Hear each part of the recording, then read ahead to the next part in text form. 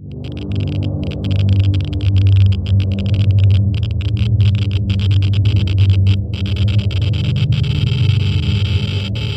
this video, we will be entering the Chernobyl exclusion zone. But firstly, let's go back 35 years. There has been a nuclear accident in the Soviet Union, and the Soviets have admitted that it happened. От Совета министров СССР.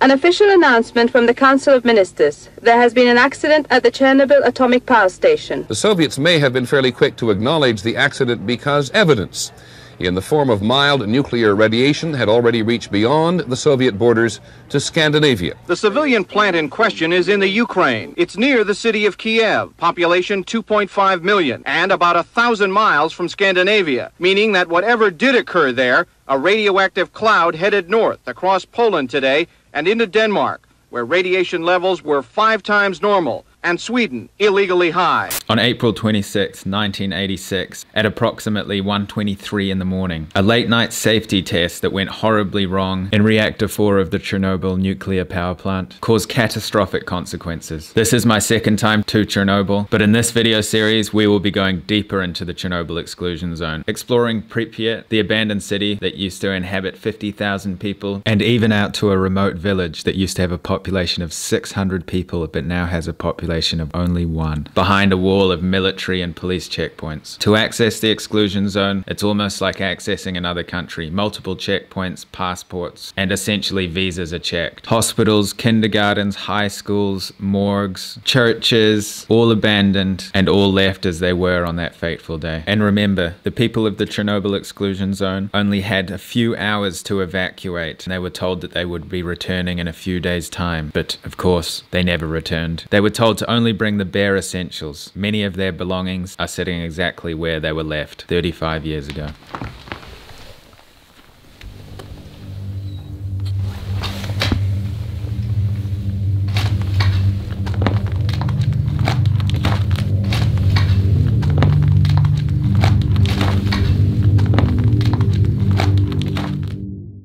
Hello.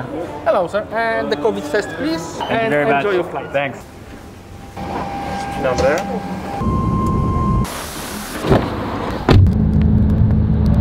So welcome to the perimeter of the Chernobyl exclusion zone here. This is the border. We just drove a couple hours from Kiev this morning, and now we're going to enter into the exclusion zone. We're just having our passports checked currently. Obviously strict security here. We're going to head to Pripyat, explore around the abandoned city of 50,000 people used to live there. Underneath this huge dome here, which is called the sarcophagus, is Reactor 4 where the explosion took place. The sarcophagus cost $2.3 billion to build, and it should keep the radiation contained for 100 years, and then they'll have to replace it. The Russians confirmed that their operators placed the reactor in an unstable condition, and that the design placed too much responsibility on the operator's shoulders. The energy created was enough to throw a 1,000-ton concrete slab above the reactor to one side. Several fires broke out. The rest is history. If the RBMK design had been right in the first place, the accident wouldn't, indeed couldn't have happened.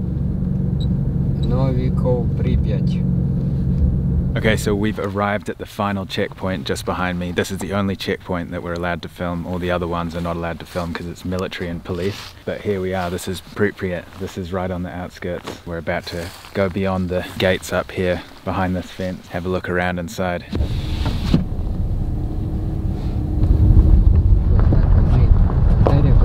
Here we are, right in the center. Apartment buildings up here. I'm going to take you for a bit of a walk now. Hotel over there, supermarket, swimming pool. You know, I have been here in the past, but it doesn't get any less profound, you know. So this building here, about to go into, is the hospital. As you know, the hospital here was overloaded after the explosion for obvious reasons.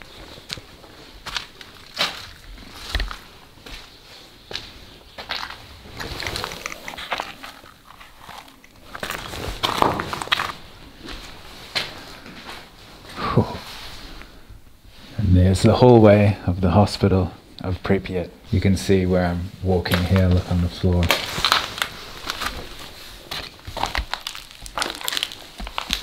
So many medical supplies, bottles of medicine and smashed glass, papers.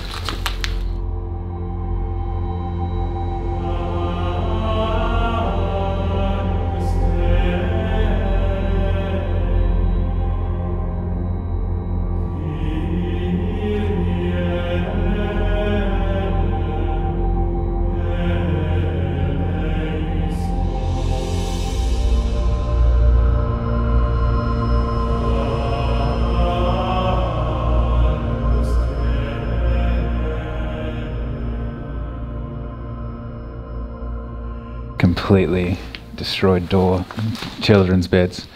You know, this place would have been absolutely overwhelmed after the explosion, and you know, to be here 35 years later and just try and kind of picture what was going on here. Ultimately, it's a time machine, you know, to be here all this time later. Obviously, the condition of the place isn't as it once was by any stretch, but I mean, it still gives you quite the idea.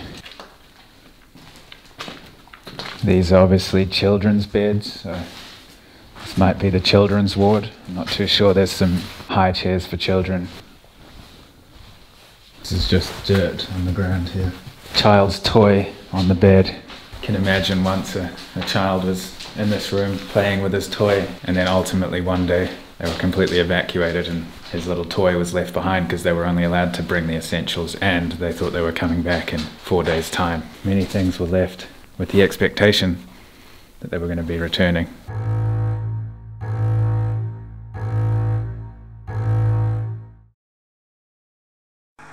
Внимание, внимание! В связи с аварией на Чернобыльской атомной электростанции в городе Припяти складывается неблагоприятная радиационная обстановка. С целью обеспечения полной безопасности людей и в первую очередь детей возникает необходимость провести временную эвакуацию жителей города в близлежащие населенные пункты Киевской области. Для этого каждому жилому дому сегодня, 27 апреля, начиная с 14:00 часов, будут поданы автобусы в сопровождении работников милиции и представителей горисполкома. Рекомендуется с собой взять документы, крайне необходимые вещи, а также, на первый случай, продукты питания.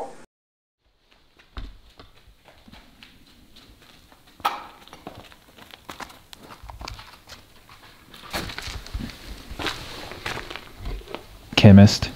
Pills and different medicines here. Look, this medicine is still in there. Look. It's almost solidified, but pretty incredible that this is all just still here.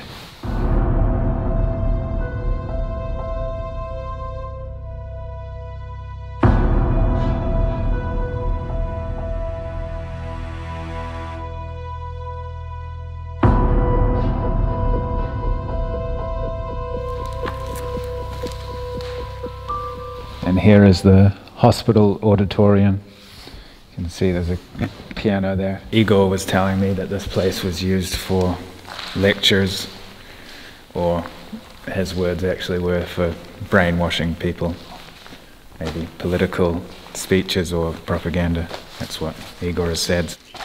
It's very cold in these buildings. Literature, just hundreds of books on the floor here. Some still on the shelves, but most of them have been thrown onto the ground. So this paper here is from 20 days before the accident. It's come up to the, I think, 3rd or 4th floor now. Wow. Absolutely insane.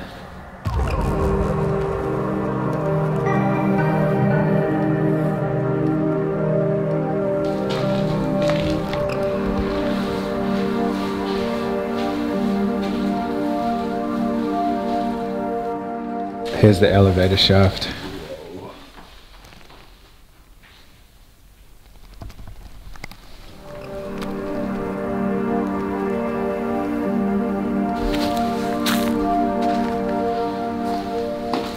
So here's the gynecologist's chair here. We're just in this medical center.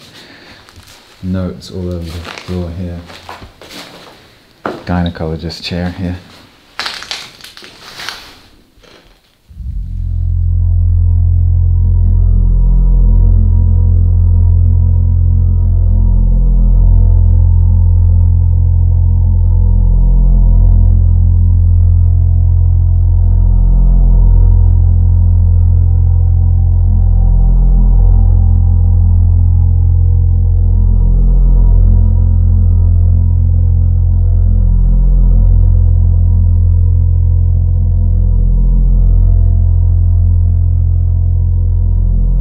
So we come upstairs in this medical center here, and there's impressions, molds of people's teeth from,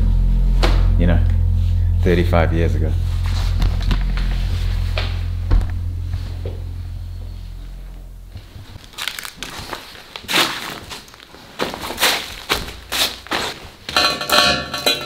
Canister.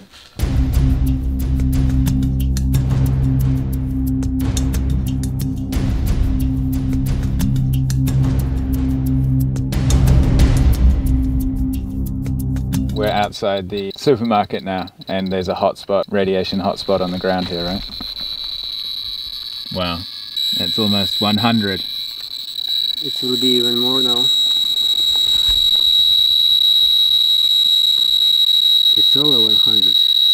102. And so is that quite dangerous levels? If you lick it, yes. Okay. But if you stay 1 meter away, it doesn't hurt you.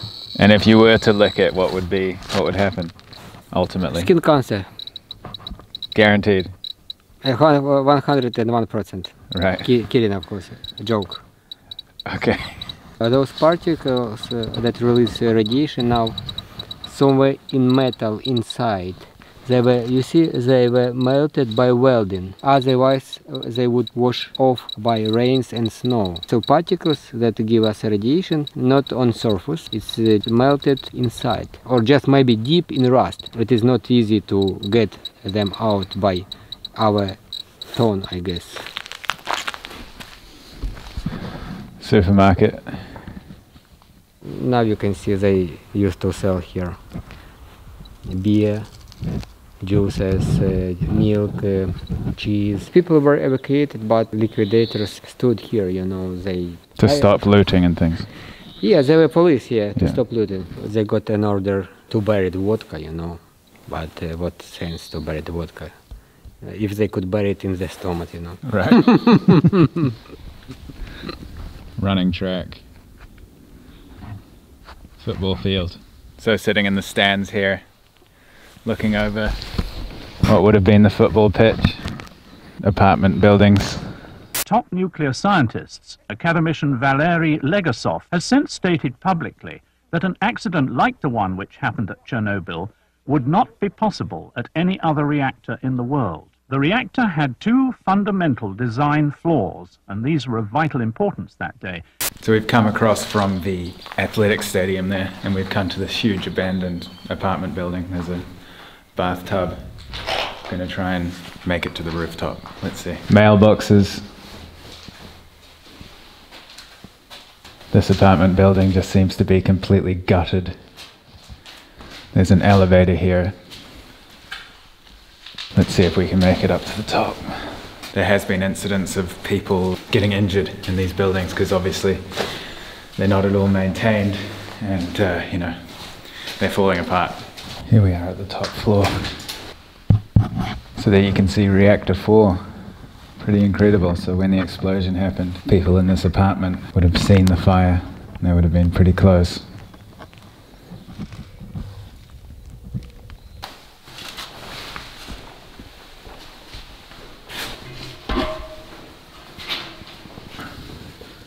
I don't think you can see anything, but it's just pitch black in here. It's boarded shut, I can't get out onto the rooftop. Try another building. So as you can see, this building's completely gutted. So there's nothing really here, there's no old papers or anything of too much interest. So I'm going to try and find a building that actually has some items that give the place a bit of atmosphere, It's surreal here. You can imagine this was a city of 50,000 people, so, it's hard to really get a grasp. There's endless apartment buildings like this, to see. Some of them are gutted, but some of them actually have bits and pieces in them.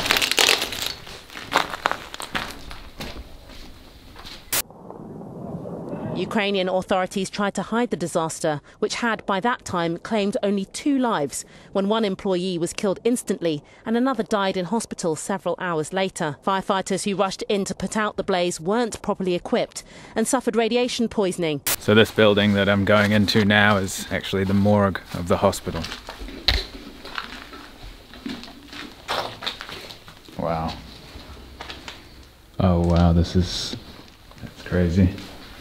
Guess this is where the autopsies would happen.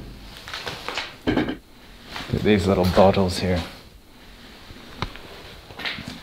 Some test tubes.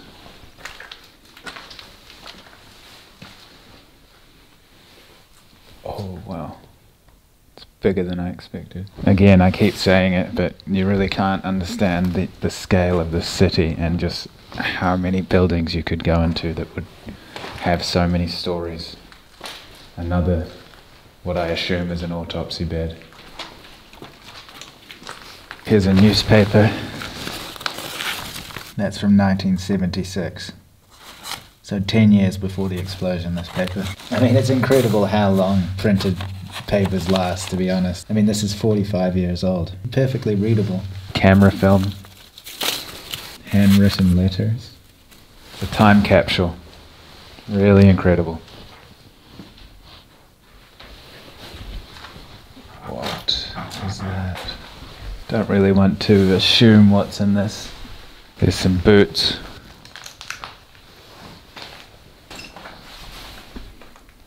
I really am lost for words. Wow. There's been a fire in here. Here's some gas mask filters. This one's unused, but I think somebody's tried to light this place on fire. This keeps happening. You're just about to leave the building, and then you just come across something absolutely fascinating. I'm not sure if you can make out the bullet holes in this spray painted silhouette here. So apparently the military used to come here. I don't think they do it anymore, but back in like 2017, the military would come here and they would do like city war training. So they would go around and do shooting exercises and sometimes maybe snipe from far off apartment buildings' roofs and obviously shoot here. Got to be careful walking in the woods here, eh?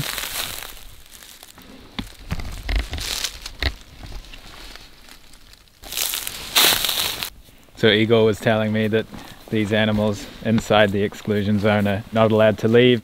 It is not allowed to bring in cats and dogs, YouTubers, etc. Kidding. It's allowed. It's okay to bring out dogs and cats, but not YouTubers.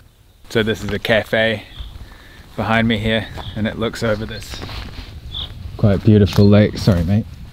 Looks over this beautiful lake. So this is where people would come on a nice Saturday, have a coffee and look over the view.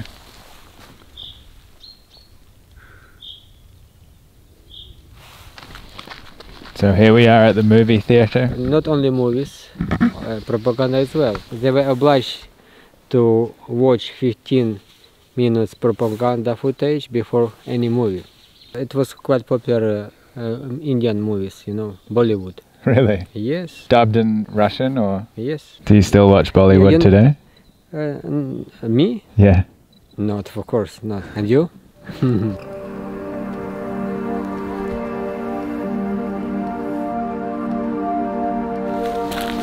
Movie theatre is the entrance.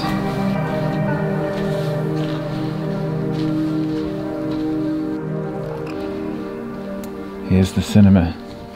I've got to be careful with my feet here. Floorboards are completely busted out. There's the cinema screen. Only a few chairs left. Well, this is where Igor used to watch his Bollywood movies. Not this one, obviously, but in Kiev, where he lived. It was not that bad in Soviet Union time like in North Korea now. We were not that closed. Right. So we could watch even Australian movies. Attempts were made to cool the reactor by dropping 4,000 tons of lead and sandbags onto the site. Investigations into the accident at Chernobyl revealed both procedural and design errors at the nuclear facility. So this building was used as the headquarters for the decontamination from 86 until when? Till 1999. All the topsoil here, 15 centimeters of the topsoil was removed and then refilled over, and then another layer of concrete over all the concrete to decontaminate the whole place. So it's actually reasonably safe to come here for short periods of time. Now 0.7. You know, there are some countries they have natural standard up to 0.6. Now 0.7, which is not bad.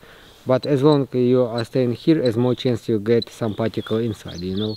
You cannot just stand and just do nothing. You have to eat, you have to drink, you have to move, you have to sit, you know. This is the hotel here, right? Yeah, hotel. But you can part of the roof is ready to fall apart. Collapse. Yeah. After the accident, this hotel was used as a headquarters of liquidation. The scene in the HBO series, and they got the binoculars, and then... Yes, that is right. Some of them will not stop firing for 50,000 years. That rooftop was used as a watchtower for helicopter flying.